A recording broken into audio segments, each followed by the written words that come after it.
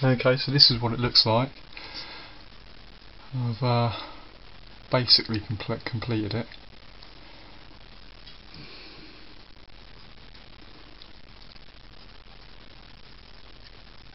What I've done to the charge controller is took the service mount LEDs off the circuit board and then soldered them onto a piece of strip board,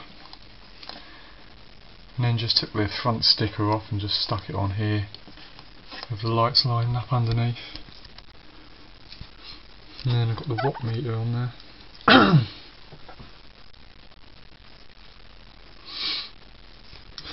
And then the banana plug sockets are there, so I can plug the solar straight into it. What I think I might add is there's another 2 banana plugs, say here somewhere, so I can charge it from a standard battery charger, which will make it just in case there's not enough solar out to charge it up.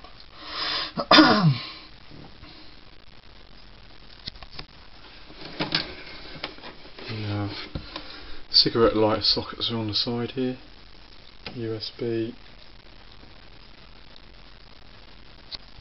I used the original hole and then just lined the other ones up with it to fit the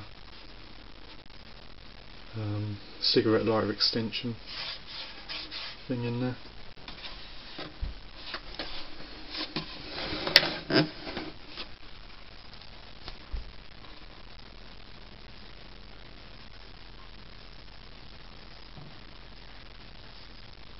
Yeah, that's it for now.